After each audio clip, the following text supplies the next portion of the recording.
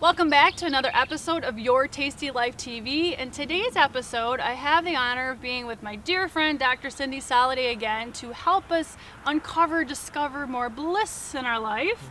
And on this topic today, I wanted to talk about this notion of defeat and failure and how we often get twisted and tied in knots of not doing that which we want to do. And Dr. Cindy, I wanted to kind of poke a little bit into this subject, and what has your experience been working with the many clients you've worked with on helping them triumph over tragedy or failure?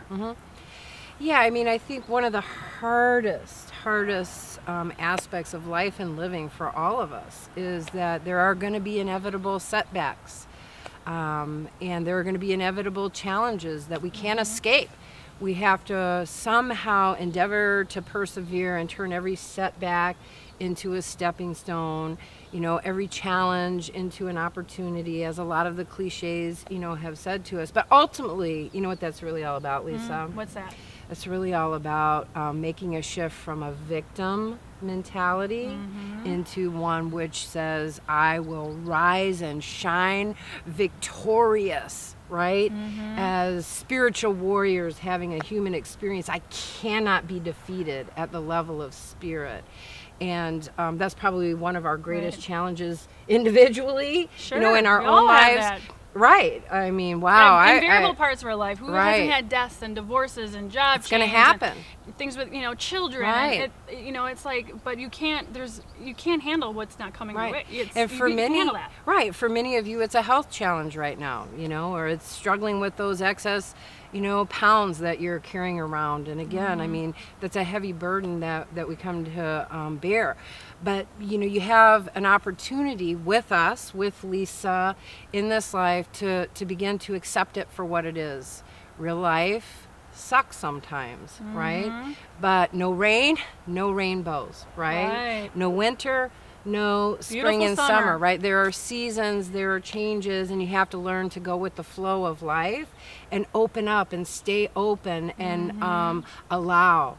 I think years ago, the focus in a lot of circles was on attitude. You got to have an attitude of gratitude, and I think that's great.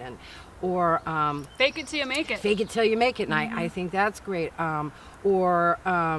Attraction, the law of attraction. You got to be really positive, and you got to be all these, bright and light and delightful things. But for me, and in a more holistic perspective, and in the work that I do with so many people, is just allow, right? The law of allowing and letting go and going with the flow and keeping faith over fear, right? An important lesson you taught me years ago was to try not to control everything. Right. I would try to maneuver and think about things. I wouldn't know anything about being a control freak. And if I do the right thing, then I'll get this reaction. Right. If I don't do this, I'll get this reaction. Come but guess on. what?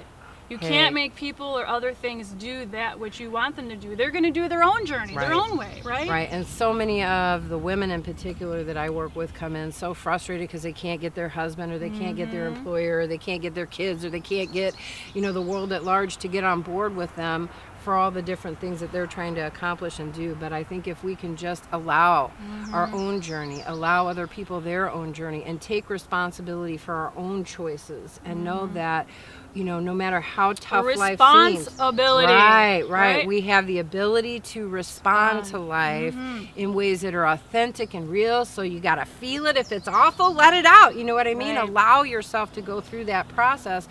But somewhere deep inside, we all need to be aware that we have the power, right, in our responsibilities. It is our responsibility to rise victorious no matter what life brings us, and, to find a purpose, a reason, a season for all things. And when we can do that, right, when we begin to understand that it isn't happening to us to punish us, or in bad ways, or in any way to keep us down or put us down, but to help us rise, right?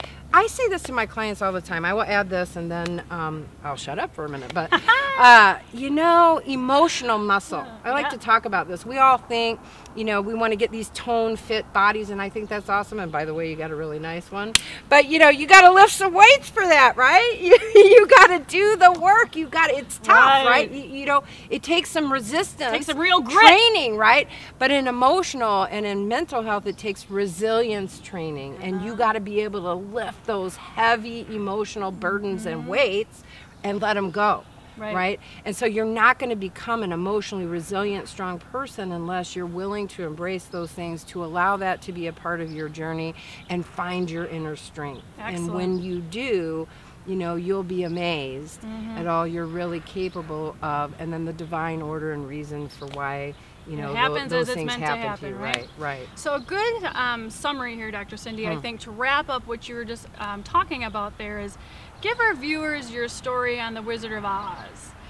Oh, we love this We one, love don't this. we, We did this for Lisa? years and years. Right. We would teach group classes, and no one says it better than Dr. Cindy. So It's take it still away. a good one, but I mean, at the end of the day, no rain, no rainbows, as we've said many times before. And when you take that journey over the rainbow, you know, you meet some friends, you dance on the yellow brick road, you go to see the wizard, and even a few witches come around. We like to focus on the good witches over the bad witches. But yeah, you know, I'm not going to say who I am. I'll let you figure it out. But the bottom line at the end of the movie is Dorothy had the power all along. The ruby slippers were on her feet.